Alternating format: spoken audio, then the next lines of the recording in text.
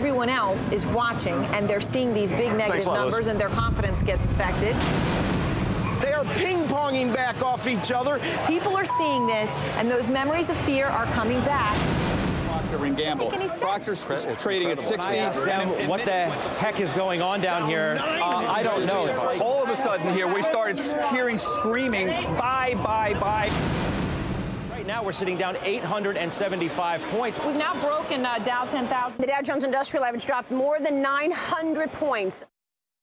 The market didn't work. It broke down. The machines broke down. Fear came back into the market in a very big way.